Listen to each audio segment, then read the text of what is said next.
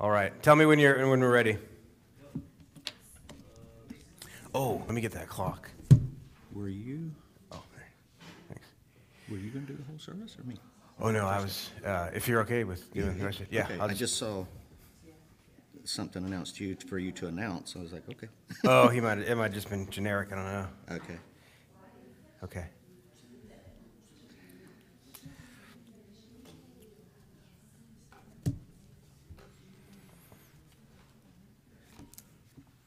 Okay, we good to go? Just give me put a hand up when we're good to go. Okay. All right, well, let me start by praying and I'll get going. Heavenly Father, we thank you for this morning. Lord, we pray that you would help settle our hearts and our minds to focus on your word and the glory that comes through your word. That we would not just go through the motions today, but that we would come into your presence and into your courts with praise and with the expectation to gain from your means of grace. So please send us your Spirit now to illuminate your word and to help us to understand in this class your works of creation and providence. Be glorified in all that we think about and all that we cover. We pray this in Jesus' name. Amen.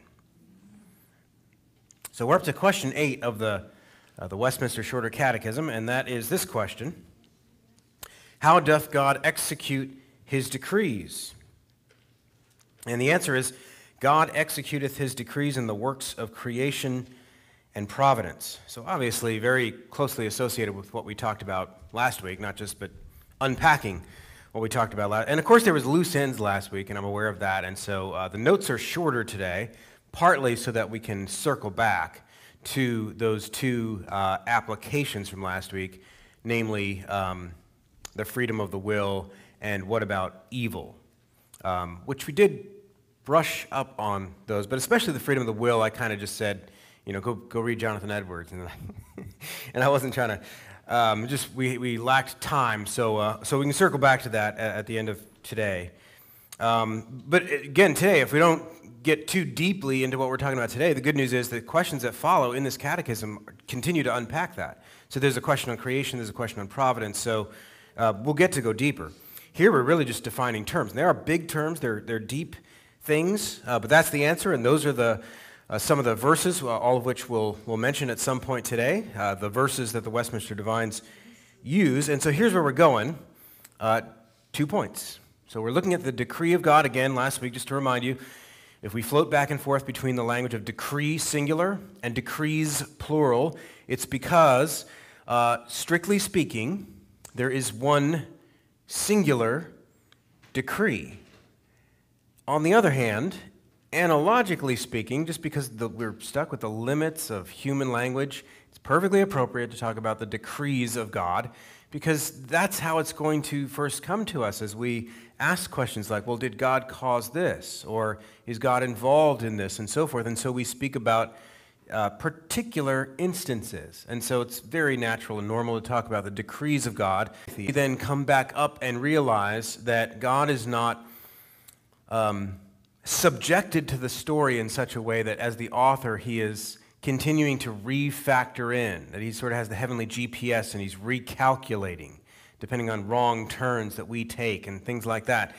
So as long as we have that in mind, it's fine to use the word decrees in the plural. And in this case, we're dividing it between creation and providence. So a little bit of review from last week. We'll recall that one way of dividing divine causality is between, and unfortunately I don't have as many charts as I did last week, so sorry if this gets deep at first, but you'll remember the difference between efficient versus permissive causality last week, and I brought that up in the context of that question about evil, the problem of evil.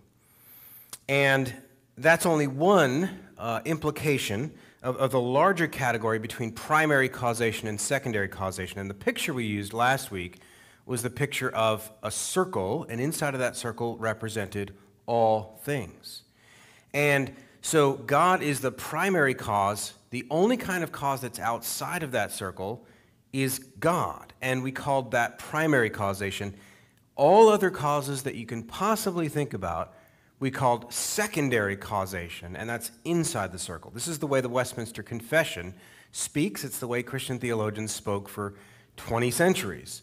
Primary versus secondary causation. Secondary causation is not unreal or not meaningful. In fact, you need there to be a primary cause in order for the secondary causes to exist in the first place. And we used examples like the pool player, playing pool, and what causes the 8-ball to go in the corner pocket. And we realized it was about 5 or 6 or more right answers you can give to that. And all of them will be talking about secondary cause, and at least on that level, the actor, the pool player, was the efficient or primary cause in that sense. But of course, as you step back from the trees to the forest of all things, God, theism, there would be many ultimate causes, which, as far as we know, wouldn't have any connection to each other. Who would be the head honcho in that pantheon of gods between the one we've been calling God and your free will and the devil and all these other things that we're attributing ultimate cause to? The biblical worldview knocks all of that out and says, no, there's only one ultimate cause. There's only one God. If you believe in God at all, you believe in this idea of primary causation, and there's only one. All others are on the level of secondary cause. Okay? So you can see it matters what you believe in the rest of your worldview to be consistent as a theist at all. So if you don't believe in this picture of God's total sovereignty over all things, you really don't consistently believe in God. R.C. Sproul did that one time in a classroom, not just to get under people's skin, but to make that point, just to get people thinking consistently. And basically said, hey, how many people here believe in God? Raise your hand. And of course, everybody raised their hand. It was a seminary classroom. It wasn't a secular university or anything. So everybody raised their hand. And he said, okay, let me ask you a second question. How many of you believe, and I can't remember the form of the question, but it was about God's sovereignty, that God causes all these things and stuff like that. And he had only, half the people, or I think it was less. I think it was something like some paltry 20% or less of the people raised their hand. And so Sproul said, well, everybody that left your hands down for the second question should have left your hands down to the first question too. And of course, they all started huffing and puffing and whatnot. But his point is that you can't consistently believe in God unless you believe in this sovereign God who is behind all things that ever come to exist. And so that's what we're talking about. We were talking about last week when we talked about all that stuff about efficient cause and permissive cause coming from that. Well, what question 8 does is it takes up the same issue of God's decree and it divides them on the larger storyboard of nature and history. And you can just see by those 2 points what I mean by that. And the most simple way to come to this understanding, and I could have made a picture for this too, but it's so simple I could describe it. It's actually too simple to handle more scrutiny or to be able to anticipate other questions that can come up. And that would be sort of, I could draw a picture of sort of an explosion on the left on a timeline. Let there be. Poof, Genesis 1:1, and call that creation. And I could put all of Genesis 1 and 2 in there. Special creation of the world, special creation of man. There's a series of let there be, let there be, let there be. But then in Genesis 2:1, God stops from his works in that sense, and that raises questions about what that means and doesn't mean. And then the rest of the picture would just been this line going from left to right, this arrow off into the future. And I call that providence. And both of those words and both of those concepts and those activities of God are primarily, before they're anything else, they're primarily acts of God. They are the two aspects of the divine decree, that he is causing them.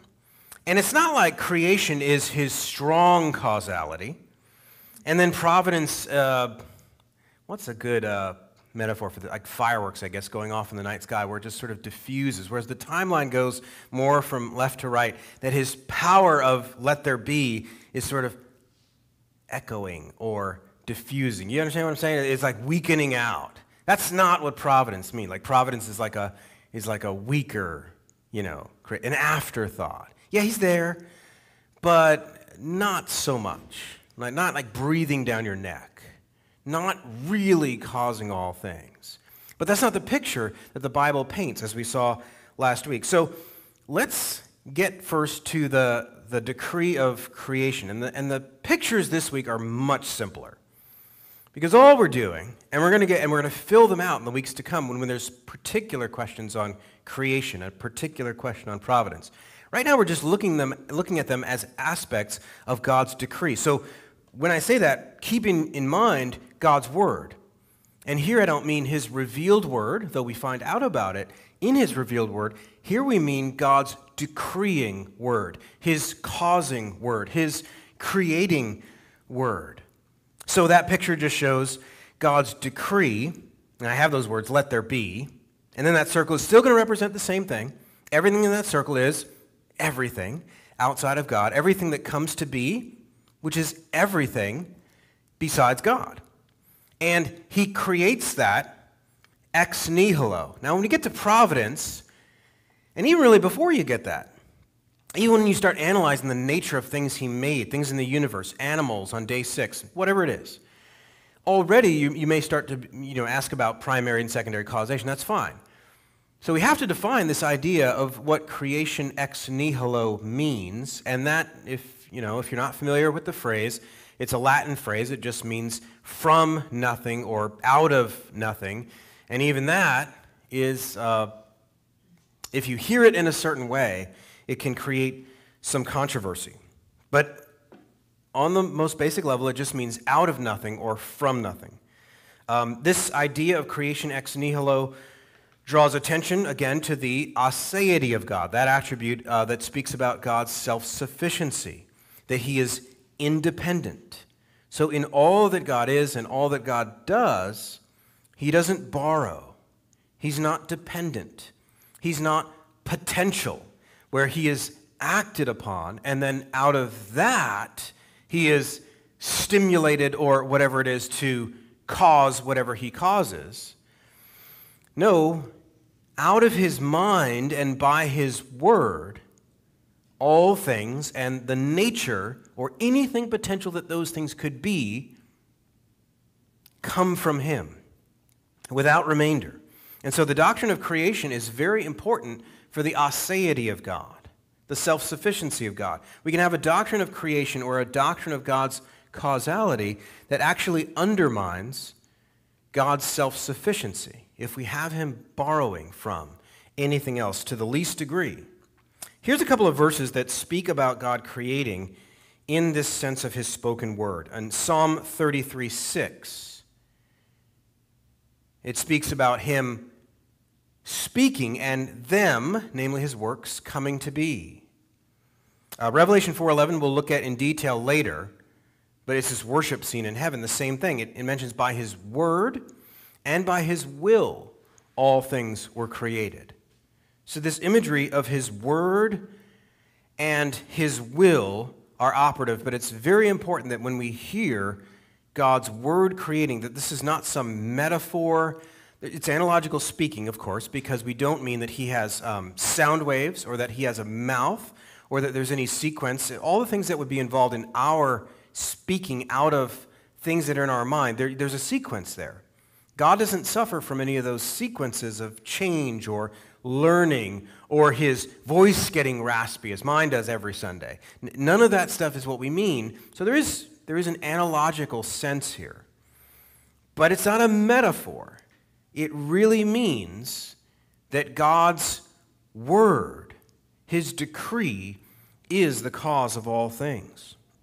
Now there's probably a lot of objections, but two main objections to this doctrine of creation ex nihilo, and unsurprisingly, they're pretty much the same as the two main objections to the Trinity.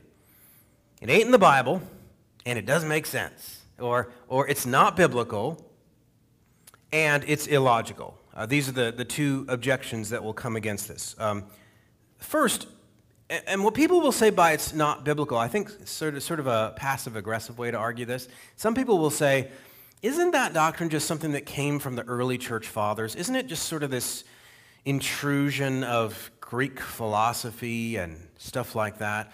And so they won't straight up say, show me that in the Bible, because we can show them in the Bible, we already have. But we have to understand what we mean. When people speak like that, when less orthodox scholars, because they're not orthodox theologians that speak like that, what they're saying is that this idea of creation ex nihilo, creation by God's word, is an alien intrusion. This involves philosophical categories and language that's coming in to this discussion. And we want to say that this is not the invention of an idea. You know, when theologians come up with new language or use words that are foreign to us, and they might look like big words, maybe Greek or Latin words or whatever else, they're not inventing a doctrine out of midair. What they're doing is they're clarifying or articulating something that wolves have come in to the sheep pen and have created ambiguity or have created innovation or have just in some way muddied up the waters or come up with something new. And because of the heretics' new words and new language formulations or these challenges, Orthodox theologians are forced to put up clearer lines clearer signs at the edge of the sheep pen, if that makes sense. And so in a sense, heretics kind of do the church a favor. You know, in God's providence, he uses those things to help clarify Christian truth because of these controversies come up. And so the early church fathers came up with this phrase. Of course, the words ex nihilo, or out of nothing, are not in that exact word pattern in the Bible. But as we saw, there are other passages that do say this. Let me show you two other key verses for how this is a thoroughly biblical idea, just to get a sense of what it really means. Hebrews 11:3. Hebrews 11:3 says, "By faith we understand that the universe was created by the word of God, so that what is seen was not made out of things that are visible." So there you have it flatly said, it's created by the word of God. And then you have this qualification of what that rules out. So all the stuff you can see, all the stuff that's in the visible world, all the things that you can sense, all of the things that science studies, those are not the origin of this universe. It's not to diminish them. It's not to say that what science does is not important or valuable. It is simply to say that creation was not God borrowing from things that were already there. It is creation and not craftsmanship. He's not taking what is already there. And that was an important point in the Greek philosophical world because they believed that the universe was eternal, that its matter had already been there. It had always been there. Here's another verse, Romans 4:17, which isn't talking about the act of creation at the beginning in a sense, but watch what it does say. Paul roots God's creative activity over Abraham's lifeless body. When he's fulfilling the promise to Abraham, he uses this language. He speaks of God who gives life to the dead and calls into existence the things that do not exist. So that's the ex nihilo part. He calls into existence by his word things that do not exist. He doesn't use his word to command or reform things that already do exist. Now, he does that too. But what Paul's saying is that what fulfilled the promise for Abraham and created that baby for Sarah was a miracle, was a promise. Now, it's not the same thing as the virgin birth. But he is saying that God fulfilled the promise of Isaac and, in general, the offspring. He fulfilled the promise of the covenant in the same way and with the same power that he did in creating the entire universe. That's going to become important as a concept for the new birth in 2 Corinthians 4:6. I don't have this in my notes, but Paul uses that as a grounding for the new birth, for the new creation. He says, "For God who said, 'Let light shine out of darkness.'" Now, what's he referring to there? Paul's pointing back to the original creation. Let there be light. "For the same God who said, 'Let light shine out of darkness,' has shone in our hearts to give the light of the knowledge of the glory of God in the face of Jesus Christ." So Paul is comparing the new birth and the creation of Christians to the creation of everything else. That same God who said, "Let there be light," is the same God who says, "Let there be a Christian. Let there be a new heart. Let there be a new creation." And so this is an important doctrine for understanding how salvation works. This is an important doctrine for understanding why preaching works, why evangelism works, why simply being faithful to the content of the gospel works, because we can trust in the creative power of God. So that's what creation ex nihilo means, that God does not borrow. He speaks into existence whatever he wants. Second objection, doesn't make sense. Creation ex nihilo is illogical, they say, because it violates the principle, and here's some more Latin for you, but there's a song for it in pop culture, but it's ex nihilo nihil fit. From nothing or out of nothing, nothing comes. I sort of intuitively know that, right? Now, a lot of modern scientists, unfortunately, don't know that anymore, at least those that would adhere to the doctrine of self-creation. Well, it just created itself. Well, that would be illogical, because then it, whatever it is, would have to be there to create itself and not be there at the same time and in the same relationship. And that's a violation of the law of non-contradiction. And I think what people are hearing is that when they hear creation ex nihilo, what they hear is us saying that God made self-creation to be a thing. Just because he's God, he can do that. That's not what we're saying. That's not what the words ex nihilo mean. In fact, no less a Reformed classicalist, if I can call him that, John Gerstner, himself maintained the absurdity of even God bringing something out of non-being. Now, somebody brought this to my attention, and I looked back at it, and Gerstner even cited Jonathan Edwards on this as well. But it seems to me that I'm not sure who Gerstner was criticizing, like what early church father was using this language, but I think an equivocation is going on here in terms of those words. We're not saying that God is the one being who can violate the law of non-contradiction and make something come out of nothing in this sense. That what they're hearing is that the nothing, you ever watch, I just came to my mind, there's a movie in the 80s called The Never-Ending Story. You ever see that? Anybody? It was a science fiction book before that. But anyway, there was this thing called the nothing that was eating up the whole universe. Kind of like the second law of thermodynamics, except this very sinister one that actually didn't just create disorder, but like ate things up and was eating up the whole universe. Anyway, it's a corny plot line. But I think that's what people are hearing, that when we say creation ex nihilo, or out of nothing, that God is using the nothing. That's not what the phrase has meant among classical theologians. It's meant instead simply that he did not borrow, that he is not dependent, that he is speaking it into existence, that he forms all of its constituent parts, all of its elements. Everything that you can think of that belongs to secondary causation, God, poof, makes it be by the power of his word. And so we're saying that is the kind of power that his word has.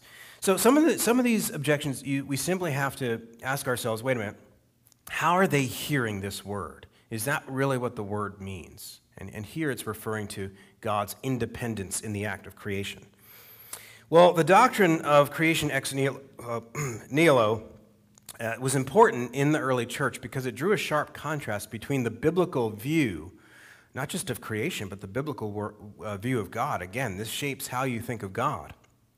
Between that and the prevailing worldviews at that time, Greek materialism on the one hand, but there was other Greek ideas that were there that kind of rose above materialism, and one of them came from Plato, and I won't bore you with Plato, but what happened during the first century is there's sort of a revival of Plato, the Neoplatonists, and this is where Gnosticism comes from. The idea here is that spirit or invisible, immaterial reality is the more real reality. We agree with that. But for Plato, he believed that the material world was a prison.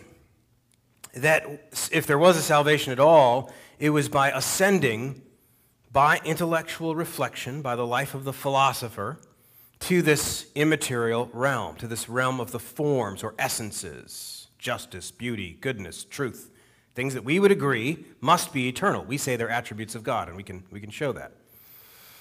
But later on, by the first century, this Neoplatonism came around. And one of the problems with original Platonism, and the reason it was criticized by Aristotle and it fell out of favor, was because Plato had no explanation for how this world came to be to begin with. He said, well, that's great. There's these forms up there at eternity. Goodness, justice, and all that stuff. That's great. We would agree with you that much.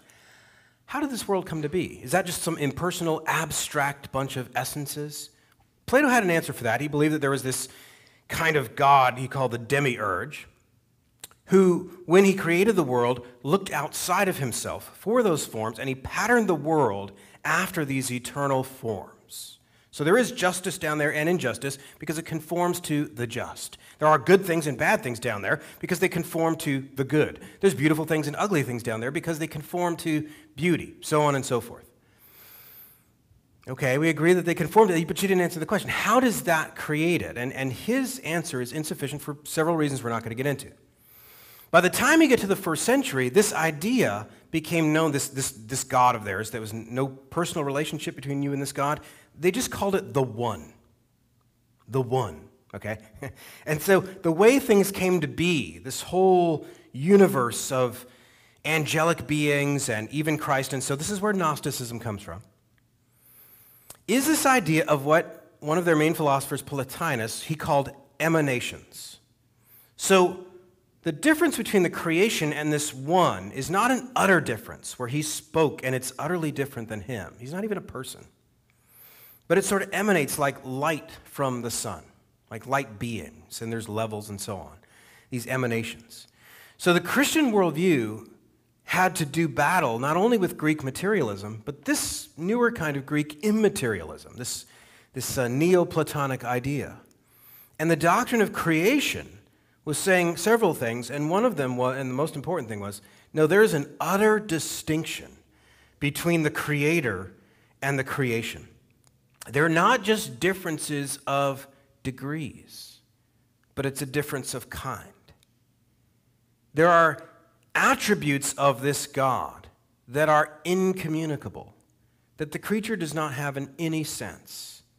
And this doctrine of creation, properly understood, becomes sort of a barrier in our mind and a wall and a distinction between what is not God and what is God. So our doctrine of creation is essential. Now, as you're thinking about this, one of the questions, we asked this about the Trinity, we'll ask this about this, is this idea of creation ex nihilo, is this an essential doctrine? So like if I didn't know about this, or if I don't know what you're talking about, or what if I just don't get it, or what if I say, nah, I don't think so. Does that mean I'm not a Christian? Or do you have to believe this to be a Christian? Because I think a lot of what people sometimes mean by, is it essential? And one of the things I want to do is say, look, there's a big difference between a doctrine being essential to the truth versus you need to know this to have saving faith. We're not saying that you need to know this to have saving faith. But if this doctrine is not true, you've got a different worldview. You've got a different God. You've got a different gospel. So it's actually very important in that sense. I'll read a couple more scriptures and then we'll just briefly touch on providence. Doctrine of creation has to be comprehensive with respect to space and respect to time. To space, Isaiah 40:26 says, "Lift up your eyes on high and see who created these. He who brings out their host by number, calling them all by name, by the greatness of his might, and because he is strong in power, not one is missing." And there he's talking about the stars, and that was important to talk about because in the ancient world, a lot of people worshipped stars and invested supernatural powers in stars. Think of astrology and things like that. And so the Bible is everywhere showing God's sovereignty over the stars. Our doctrine of creation has to be comprehensive with respect to time. Notice the ongoing, the present dimension of God's decree causing things like the weather. Psalm 148, verse 8, "Fire and hail, snow and mist, stormy wind, fulfilling his word." I purposely left that in there. There's a difficult one this week. Tornadoes in Kentucky. One county in particular, quite a few people died. So do you believe this? And that's where you have to believe this, in those tough moments where it's not just this academic thing. But I can tell you this, and I know this is not about the problem of evil, but the comfort that people attempt to get by saying that God wasn't there, God didn't know, God's hands were tied, God would have wanted to do something about it, but he could. When we talk like that, that is not a lasting comfort. That may numb the pain for the moment. But in the end, the questions are, well, then what sense is there? Grows and grows and grows and gnaws, because the question has not been answered. So we do want to say that God is sovereign over these things and knows about it. There's a lot of other things I could say in here about creation. I'll skip that to get to providence quickly just because of the time. Providence is about God causing, let's go to that one, all things to come to pass after that, right? So think of Genesis 50:20. Let me give you these two verses. Genesis 50:20, which I mentioned in passing last week, but I didn't get into it. And then Romans 8:28. And I want to give people, whenever they want to quote those verses as they should want to quote them, I want to give everybody the Genesis 50:20 and Romans 8:28 test. And the test is this. If God says to Joseph's brothers, what you meant, he says it through Joseph. Joseph is the one saying it, but you get the idea. If he can say what God meant, back up one more time. What you meant for evil, God meant for good. Here's the test. How can God mean it for good if he did not mean it at all? Does that make sense?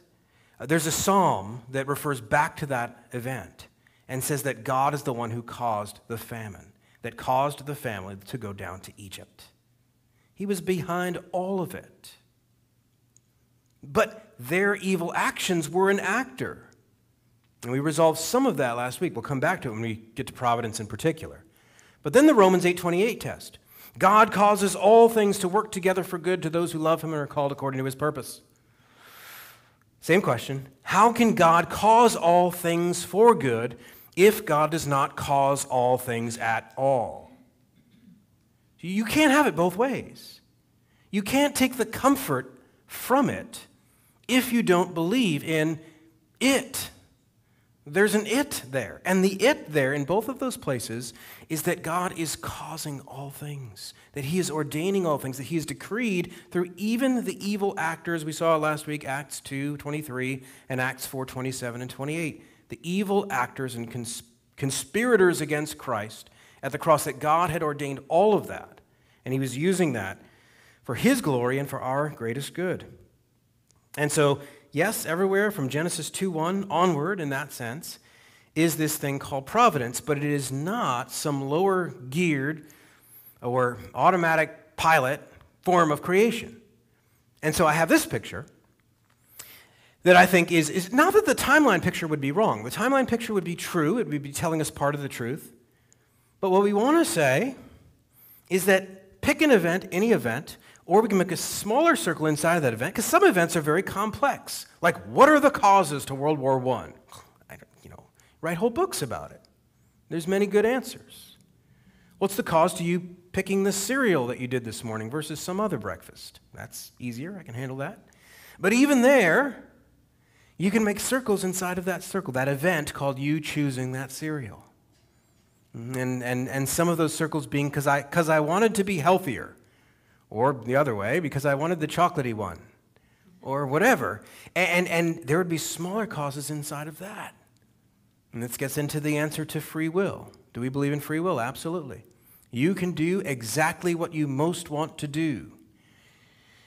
Given all that you know to do, according to what you most desire, through the series of subordinate causes that you currently at this moment believe will bring you to that end, given your habits, many of which go against that, and your genetic structure, and your habituation, and your available options, and I want to jump to the moon. Do you have the ability to do it? Are you a being such as it has the nature to jump to the moon? You can want to jump there all you want. You see the problem? What you're going around romantically calling free will is a figment of imagination. It has nothing to do with reality. By free will, I mean the ability to do or do otherwise. Okay, I'm following with you so far. With no inclination toward one choice versus the other choice. Well, that's where you lost me. That's a child's version, at best, of free will. So there's a lot more you can say about that. But no, we don't believe in a free will that is utterly uncaused, that wipes the slate clean every time it makes a choice and engages in an infinite series of acts of self-creation, which we just said is a violation of the law of non-contradiction. What do I mean by free will? Oh, I mean that I can choose anything I want without any causes, without any nature, without any necessity pulling me to one versus the other. Oh, so you believe that every time a human being chooses, it's another act of self-creation, that your will was there and not there at the same time and in the same relationship before each act. That is logical nonsense. That's not a thing, and it cannot be a thing. And that's what they're going around calling libertarian free will. I can do a whole thing about that, but I said that's why you got to read Edwards, because he'll break it down, and it's hard to get at when you just give a sort of a minute version. But we'll have a lot to say about providence, and I'll resist the urge to say it all now, because there's going to be a question about creation and a question about providence that allows us to zoom in the lens more and see what all this covers. And we'll talk about, when we talk about providence, we'll talk about things like concurrence, dual agency, that you have God's cause and you have the secondary cause, whatever it is. It's an event in history, or if it's a natural occurrence like the tornado or whatever else. And we'll talk about this idea of concurrence with respect to providence. But I will wait on all of that, and for now just open it up to questions. Yes? How do you comfort a non-believer and in a loss, say a woman who's lost a baby or something? I mean, Romans 8:28 doesn't really fit for them. Yeah. One main thing that would apply to believers and unbelievers, and of course it's going to sound like a cop-out to even to believers maybe sometimes, but to unbelievers for sure, and that is, we don't know. There is a tendency among the Reformed to say, well, we do know one thing, because I think they're on guard against false hope, which we want to be on guard against false hope. But sometimes that can come to mean that we want to emphasize that all are born sinful, which is true. But that can be a distinct question from whether God in His grace, for example, there's an entire section, question in the Canons of Dort on the salvation of infants of believers. And they say, well, that's believers though. That's not unbelievers. But then we have to start asking questions, well, what makes the difference? And you can start to make arguments from the covenant. Now, the moment you do that, you're going beyond Scripture. If you want to go to Scripture, you can point to passages like Samuel, where David says about his son that he lost, that he will go to him, to be with him where he is. But you still say, well, yeah, but that's a believer. Then you start to point to other things, such as Jesus' attitude toward the children in Luke 18, or God's general way of saving that which is lowly and despised and weak in the world in 1 Corinthians 1. Even when I cite those scriptures, I'm going beyond Scripture, because I'm making inferences from them that are not there. Now, what I'm saying is true about those scriptures, but how I'm putting them together goes, I circle back to I don't know. But that's not all I say. Then I want to say that we trust in the goodness and the wisdom of God. And I don't just mean that in some blank, pithy way. I mean, and depending on who I'm talking to, you may have to start getting into some of the elements of the problem of evil, or they may not in any way be bringing it up. So you're talking about somebody who's actually suffered a loss, maybe recently. And maybe they're not being belligerent like some skeptic that maybe hasn't lost anybody, but they're just bringing up the question in a philosophical way. And for them, you want to unpack what you mean by the goodness and the wisdom of God. And that actually, if you don't believe in a good God, you have no grounds to condemn him, who doesn't exist anyway on your view, for doing something that doesn't measure up to something that doesn't exist anyway on your view. So, if it's an unbeliever, there's no escaping getting into just the rest of drawing them into a conversation about the gospel. And it'll depend on who it is. I mean, obviously, there's some people who are not ready to hear any of that, and you do a lot of listening and tell them you pray for them. So anyway. Could you please repeat the question over the microphone? Oh, yeah. Yes, thank you. I should do that more often. That question was, what would we say to an unbeliever who has lost a child? So there it's not even a believer, but an unbeliever who's lost a child. Because, and that fits in here with we're saying that God decrees everything that comes to pass. And we show that from Scripture. And that includes, and the verses we looked at were about evil people doing evil things willfully. We saw how that fits in. What about natural disasters, like that example, or the tornado this week, where you don't have persons acting evilly that cause it, but you have natural things. And so there we'll say a lot of what we said already, but we'll also bring in things about the nature of this world under the curse and under sin. There's no easy answers to this. There are good answers that cover a lot. And that sufficiently answer the question to direct us back to trusting in God's goodness. But they're not easy on the mind. In other words, there's no way to talk about them without getting into these deeper categories. And I find that the majority of people that bring this up, they're posing it as if it's a logical, philosophical problem. But you know that somewhere behind that is some pain. And so in most cases, it's not somebody that's lost a child or whatever this week. It's some pain from their past. And what they're doing now is they're working that out, or they have over the years, they've worked that out into this whole cynical and skeptical view. But yet they're bringing it to you as if it's a philosophical problem. It's the hardest part of apologetics, not because it's the most intellectually taxing subject, but it's because there's an unfairness to it, where there's a pastoral pain problem behind it, but you're always getting it as a logical problem. And you know that you can smack down the logical problem because their argument cannot hold up logically.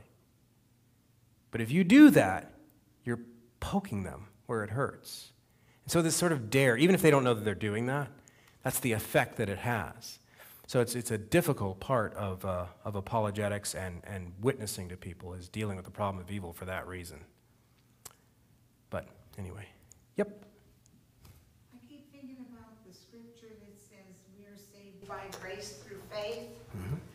And it's not of ourselves, but a gift from God. Yeah. And it just, all you can do when you realize that is thank Him and really appreciate Him and do everything in your life. Jesus, He died a horrible death. Yeah. And He had faith. He said, if it be possible, remove this cup from me. Nevertheless, let thy will be done. And I think in a lot of ways, we are so grateful to God for that we love Him and know Him personally, but also that I think a lot is expected from us. Yeah. That's true. And that would be to be willing to give our lives like Jesus did. yeah. Yeah. Yeah, that's right. I'm trying to figure out how much time I have left here. If there's one more quick question, I can take it, but otherwise, yes. talking about, why do these bad things happen to good people, whatever. Yeah. Didn't Jesus answer that in a way? He brought the example of a tower falling on people, and it was kind of like, we all deserve punishment because we're all sin, but there's only God's goodness and grace. I forget how he worded it. Yeah, Is that somewhere in the scripture? It is, Luke 13, and he uses two examples, the Tower of Siloam falling, and then the blood of the blood of the people that Pilate had killed mingled with the sacrifice. So he killed these worshipers that were worshiping in the temple, and he had them killed. These two examples Jesus uses, and you're right, that is, I've used that example before, but I've always wanted to preach a sermon on Luke 13 in an apologetics or maybe a college atmosphere, because it is an answer to the problem of evil. And Jesus is not denying that, so the formulation, why do bad things happen to good people? We understand what's wrong with that. It was actually a rabbi, an unbelieving rabbi that wrote that book. We understand what's wrong with that, but we're not saying that there's not a correct usage of the word innocent, like in wartime, killing innocents like children or something. There's relative innocence in that sense, non-combatant. We're not denying that. Having said that and gotten that out of the way, you're right. That's the right interpretation. Jesus is saying, in effect, Jesus is not answering their question the way they want it to. He's saying, and the punchline, and he says it twice for both of the examples, he says, do you think that they were worse sinners than you? And his next line in both cases is, but I tell you, unless you repent, you will likewise perish. And so he is saying that those things are a manifestation of God's wrath in this lifetime. And he's not saying that, therefore, everybody that had that tragedy happen to them, they weren't saved. He's not saying that. But this is a manifestation of God's wrath in this time. And what these things ought to make us think is about the shortness of life and about the justness of God's wrath and the fact that we will stand before him very, very, very soon. And so Jesus is driving even the problem of evil to Judgment Day and to the need for repentance and faith. So, yeah. Let me pray. Our Father, we thank you for this time of study. We pray that it would be retained by us, that you would help us to understand these things further as we reflect on them, and that we would continue to learn more and all for your glory. We pray this in Jesus' name. Amen.